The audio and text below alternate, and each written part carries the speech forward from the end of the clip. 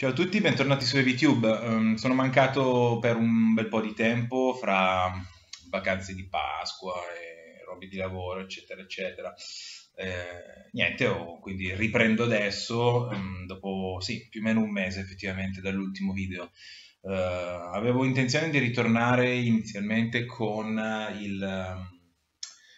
il secondo video di domande e risposte, ma ho deciso di posticiparlo, quindi sarà il prossimo video in realtà, per parlare di fare una doppia recensione sostanzialmente di due dischi, usciti praticamente ad aprile, fine aprile, per cui vorrei parlarne finché ancora sono caldi, perché secondo me ne vale la pena. Ma prima di qualunque altra cosa, non voglio assolutamente dimenticarmi di salutare il mio cuginetto di 2 anni e mezzo, che so che ogni tanto mi guarda, è molto giovane, però tutto sommato sta già ascoltando buona musica, è un grande fan dei Queen, è un grande fan degli AC/DC, sta cominciando ad ascoltare gli Iron Maiden. Forse è meglio che smetta di ascoltare i Foo Fighters, questo sì, ogni tanto glielo dico, però insomma è sulla buona strada. Per cui, ciao Daniele, ciao ciao, continua a seguirmi, eh? E quindi tornando a noi, invece, parliamo di heavy metal classico oggi, e più precisamente parliamo del ritorno dei Grand Magus con Wolf God, e il secondo disco ve lo dirò dopo, ma in realtà l'avete già letto sul titolo del video, per cui non è un mistero. Allora, Wolf God, ennesimo disco di questo terzetto svedese, esce dopo poco tempo rispetto al precedente Sword Songs, esce per, oddio, sì, Nuclear Blast ancora. I Grand Magus sono una band che personalmente apprezzo parecchio, in particolare due dischi, Iron Will e Hammer of the North, che secondo me sono i loro capolavori, potremmo dire. Molti invece preferiscono ancora i dischi precedenti, proprio i primi, quando facevano più, quando il loro genere era più vicino al doom. Poi pian piano si sono spostati verso un heavy metal sostanzialmente anche, che ha sì ancora delle parti doom, ma anche molto epico. Personalmente, quindi i miei termini di paragone rimangono in ogni caso Iron Will soprattutto e poi Hammer of the North. Però, insomma, secondo me sono sempre mossi comunque sul buono, ecco, più che dignitoso in realtà. E Wolf Gold non è l'ennesimo buon disco da parte di Grand Magus, non un capolavoro, non un qualcosa secondo me di assolutamente imprescindibile, però per i fan della band è sicuramente un gradito ritorno. Cosa fanno i Grand Magus? Non cambiano nulla rispetto anche semplicemente al disco precedente. Sicuramente si può notare al limite un sound leggermente più oscuro e forse un po' più duro, laddove Soul Songs era invece un po' più aperto, un po' più arioso. Wolf God invece è più cupo, un po' più pessimista, ma nel complesso sono sempre Grand Magus, sono sempre pienamente riconoscibili e fanno il loro sporco lavoro, niente di più, niente di meno. Cosa si può dire quindi di Wolf God? Che è un lavoro estremamente piacevole, forse leggermente superiore anche al disco precedente, che partiva bene, ma ogni tanto secondo me si perdeva. Wolf God ha giusto un paio di pezzi che non mi fanno impazzire, una è Glory to the Bride, che la trovo onestamente un po' moscetta, e l'altra in realtà è la title track, perché ha un ritornello, cioè non è male come pezzo, ma il ritornello secondo me non è ficcante come dovrebbe. Ma poi in realtà per il resto la tracklist è molto ben, si sviluppa molto bene fra pezzi un po' più veloci, in realtà sono un paio i pezzi più sostenuti, e poi si va sempre sul mid-tempo, un po' più classico, un po' più epico appunto, quindi insomma i Grand Magus hanno sempre ripreso qui dai Black Sabbath, qui dai Judas Priest, qui dai Manowar e mescolano un po' con comunque questa attitudine tipicamente scandinava. e ne fuoriesce appunto l'ennesimo buon lavoro, non eccezionale, ma che comunque si lascia ascoltare con grande piacere. Basti comunque, insomma, ci sono pezzi come All Clad in Gold, che ha una ritmica estremamente sostenuta, ma poi durante il ritornello si fa più ariosa, oppure Brother of the Storm, che la prima volta che l'ho sentita su YouTube non mi colpì particolarmente perché era estremamente banale. Invece è uno dei pezzi più belli del disco, secondo me, perché nel suo giocare fra vuoti e pieni, nei suoi 3 minuti di tempo, di durata, riesce a colpire comunque sempre nel segno, ed è questa la grandezza di Grand Magus, e lo è sempre stata. Riuscire a fare il massimo dei danni con il minimo sforzo, perché loro con due riff ti costruiscono il pezzo e ti rimane tutto in testa. Complice anche la voce meravigliosa del cantante, sempre e comunque, no? Però, insomma, i pezzi ti si stampano bene tutti in testa, quasi già tutti al primo ascolto, per cui anche Dawn of Fire, che è un pezzo più marziale, una sorta di marcia epica, di Epic Doom, in pratica. Dawn of Fire è il pezzo che i Manowar vorrebbero scrivere in questi anni, ma non ce la fanno e probabilmente non riusciranno più a scrivere. To Live and Die in Solitude, ad esempio, invece si fa più debitrice di quell'Epic Doom molto vicino ai Black Sabbath, quelli magari di Tony Martin, ad esempio. I Sente Molto Well invece è un pezzo divertentissimo di heavy metal puro e semplice, anche questo paga più dazio, magari paga più pegno ai Judas Priest, e ha un ritornello perfetto in sede live, e tutti questi pezzi in realtà sono perfetti, ma tutti in realtà i pezzi della discografia dei Grand Magus sono ideati poi per essere riproposti in sede live. E poi il disco si conclude con ci sono 2 pezzi sostanzialmente più veloci, che sono appunto Spare Thrower. Anche in questo caso si sente ancora l'importanza di Judas Priest, e poi Untamed, che chiude l'album in maniera secondo me assolutamente azzeccata, con un ottimo ritornello, anche questo da cantare a squarciagola live. Buona, molto buona la scelta dei suoni, perché sono suoni enormi che vanno a rendere ancora più imponente l'assalto dei Grand Magus. È sempre piacevole la prova dei 3 musicisti, che non sono di fuori classe perché non gli interessa esserlo, non c'è bisogno. Il fuori classe è il cantante, effettivamente, perché ha comunque una pasta di voce incredibile, una voce molto calda, molto potente, e per l'ennesima volta si rende protagonista comunque del disco, mentre gli altri fanno il loro lavoro con le loro ritmiche quadrate, il loro assalto proprio da Caterpillar, e fanno quindi niente, Wolf God è l'ennesimo buon lavoro. Quindi se vi sono sempre piaciuti Grand Magus, Wolf God sicuramente continuerà a farveli piacere. Se invece non li avete mai sentiti, io direi non partite da Wolf God, partite da quelli che magari dai dischi che ho citato prima, e pian piano arriverete anche ad ascoltare Wolf God. Per cui il primo disco, diciamo che è un disco da 7, ecco, mettiamolo così. I capolavori sono ben altri, però insomma è una piacevole conferma dello stato di salute di questa band. Ma veniamo poi quindi chi parleremo mai? Parliamo degli Enforcer con Zenith, che segue di un po' di anni, credo che siano passati 4 o 5 anni dal precedente From Beyond, che io ritengo il loro disco migliore finora.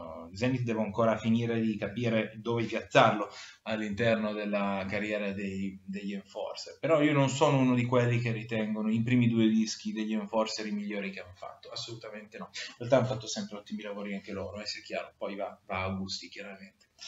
Allora, per chi non li conoscesse, gli Enforcer sono stati fra i prime mover di quelli di questa scena che adesso viene chiamata New Wave of True Heavy Metal, però sono stati proprio fra i primi, anche loro svedesi, non a caso. Però con Zenith, diciamo appunto, loro riprendevano in particolare appunto la New Wave of British Heavy Metal, quindi impossibile ascoltare gli Enforcer senza pensare a band come soprattutto Iron Maiden, Angel Witch, Judas Priest e via discorrendo. Man mano che sono andati avanti col tempo hanno aggiunto altre cose, secondo me, sono andati molto più sullo speed anche, andando a riprendere alcune cose dei primi Metallica, oppure giocando anche un po' con atmosfere un po' più oscure, andando a riprendere invece da Merciful Fate, questa gente qua. Ho fatto un po' un mischione e sono sempre riusciti a esprimersi secondo me molto bene, soprattutto appunto in From Beyond. Con Zenith tornano dopo anni e fanno un lavoro estremamente interessante perché secondo me si lasciano un po' da parte il sound è meno quadrato e meno inquadrato in un certo senso, e quindi c'è da dire due cose subito su Zenith. È che è sicuramente il disco più oscuro in un certo senso che hanno fatto.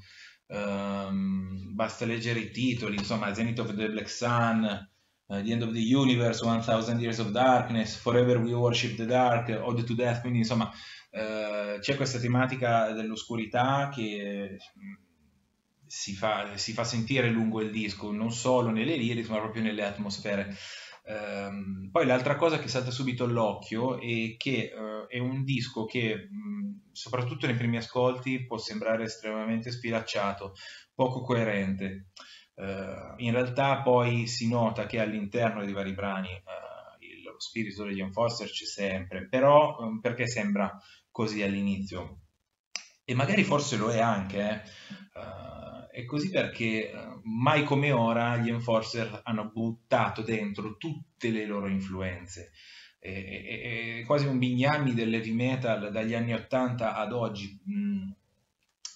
E questo può un po' lasciare perplessi all'inizio, perché ci sono dei pezzi in cui sono gli Enforcer Speed, dei pezzi in cui vanno a giocare un po' più sul mid-tempo all'addio, dei pezzi in cui si sentono più Merciful Fate, e quindi può sembrare un pastone di generi il disco, che in realtà vanno a cozzare insieme. Invece non è assolutamente così, secondo me, e anzi in realtà rende l'ascolto molto più longevo, quindi ci vuole più tempo per assimilarlo, nonostante i ritornelli ti rimangano in testa praticamente da subito, però ci vuole tempo per assimilarlo, e ogni volta che lo ascolti scopri un qualcosa di nuovo che magari all'inizio ti era sfuggito. Poi c'è da dire una cosa che qua che in questo disco si nota particolarmente: la grande cultura che hanno questi quattro svedesi per quanto riguarda l'heavy metal in tutte le sue forme. È pazzesco come riescano a maneggiare il genere, riuscendo sempre a rimanere appunto gli Enforcer. E questo non è onestamente da tutti, perché di band valide, per carità, che fanno questo heavy metal classico, meno male sono sempre quelle, no? Che quelle vanno a riprendere Iron Maiden, Judas Priest e via discorrendo. E quindi i dischi hanno la loro base di prevedibilità, che va anche bene, per carità. Questa cosa non succede in Zenith. Di fatto, quando finisce un pezzo tu non hai la minima idea di cosa aspettarti da quello successivo, perché comunque se noi scorriamo la tracklist, partenza con Die for the Devil, e qui parliamo di un mid-tempo molto arioso, con un ritornello ai limiti dell'air metal, eppure riesce per quanto ruffiano, per quanto stronzissimo e cafone, ti piglia subito. Il secondo pezzo, che è Zenith of the Black Sun, è sostanzialmente ha molto a che fare con Dio, quello di The Last in Line, un certo tipo di riffing cadenzato, un incedere molto epico, cantato tra l'altro da Dio, da Olof. E poi arriva in questo ritornello, all'interno del quale io, ad esempio, ho sentito anche una certa attenzione da parte degli Enforcer a certi tipi di colonne sonore horror italiane. Ho sentito Fabio Frizzi nei cori che si sentono dietro il ritornello. Provate a sentire le colonne sonore di Frizzi per Fulci, Paura nella città dei morti viventi, o ancora di più forse l'Aldilà, e sentite nei cori sotto il ritornello quella progressione quella progressione di accordi. Infatti il pezzo è bellissimo e secondo me da solo varrebbe l'acquisto. Si procede con Searching for You, che è un pezzo estremamente classico in questo senso, è uno dei due pezzi veloci davvero del disco, dove si risentono appunto gli enforcer anche del disco precedente, quindi un pezzo speed tiratissimo, con anche in questo caso un buon ritornello, solo perfetto. E poi arrivi a Regrets, che è una ballad, che non è altro che praticamente un piano e tutto, quasi sinfonica, che non è altro che una perversione delle ballad strappalacrime degli Striper, mescolata con alcune cose di Savage, ma soprattutto di Striper ho sentito, che poi fa ridere perché sostanzialmente è una ballad, ma parla di Satana, parla del diavolo, no? E l'impressione viene fuori questo pezzo che in realtà è molto carino, se lo fai sentire una tipa sicuramente gli piacerà, poi dici guarda che in realtà parla del diavolo, e vediamo poi lei come reagisce, però tutto sommato anche questo è quasi una novità per gli Enforcer. Si procede con The End of the Universe, che è un pezzo comunque molto epico, ben riuscito sicuramente, e si arriva poi alla struttura e alle ritmiche, ai limiti del prog di Sail On, che forse è il pezzo meno interessante in realtà del disco, ma anche in questo caso può vantare un ottimo ritornello. C'è un lavoro su ritornelli incredibili, anche in 1000 Years of Darkness ti si stampa immediatamente in testa. Tra l'altro 1000 Years of Darkness, che non è un pezzo particolarmente complicato o innovativo, e ritengo uno dei pezzi migliori del disco. Poi si arriva a Thunder and Hell, che è l'altro pezzo più veloce dell'album, all'interno del quale io ho sentito addirittura i Possessed, perché se voi andate ad ascoltare il riff che c'è subito dopo il ritornello, non si può non pensare a Seven Churches, non si può pensare ad alcune aperture melodiche che avevano i Possessed, ad esempio in The Exorcist. Sono sicuro ci metto la mano sul fuoco che è un chiaro omaggio alla band di Becerra, e non è una cosa da poco per una band comunque di maledetti ruffiani svedesi che insomma si sono sempre rifatti a un certo tipo di heavy metal. Si procede con Forever We Worship the Dark, che è un pezzo un po' più oscuro, un po' più atmosferico, una sorta di marcia, anche questo è molto interessante, per arrivare a Ode to Death, che chiude il disco all'insegno dell'oscurità, ed è effettivamente una preghiera, perché il ritornello anche in questo caso è messo come fosse una preghiera. Non so se è così in tutte le edizioni, probabilmente sì. Il disco si chiude con una bonus che è To Another World. Fossero tutte così le bonus, se fossero davvero tutti così le B-side, i pezzi di cui gli Enforcer non sono convinti, tanto di cappello, perché credo che ci sarebbero band che metterebbero la firma per scrivere pezzi così. Un pezzo molto classico si erge su un riffing pienamente cristiano, ma anche in questo caso altro refrain da consegnare ai posteri. Per cui che dire di questi degli Enforcer e di Zenith, che è un gran bel disco, diverso, sicuramente diverso dai precedenti, mantiene alcune cose per andare a sperimentare, che è un po' sperimentare relativo, perché in ogni caso non inventano nulla anche su Zenith, però diciamo che come vogliono un po' allargare gli orizzonti, secondo me ci sono riusciti molto molto bene. Non è un capolavoro, però secondo me è davvero un'ottima prova, e mi ci vorrà ancora un po' di tempo per capire dove piazzarlo all'interno della discografia degli svedesi, però sicuramente è un disco che vale davvero l'acquisto. Pensateci bene, e se non li avete mai ascoltati è giunto il momento di recuperare, perché gli Enforcer sanno il fatto loro, e Zenith secondo me comunque è un ottimo disco con cui partire effettivamente. Detto questo, aspetto di sentire la vostra sui due dischi di cui ho parlato, quindi potete parlare nei commenti assolutamente, e ci rivediamo prossimamente con il video di domande e risposte, come accennavo prima. Dopodiché parleremo sicuramente del nuovo Possessed che ho recuperato oggi, per cui ci ritroveremo con la recensione dei Possessed a breve. Grazie per essere stati con me, a presto e ciao ciao da YouTube.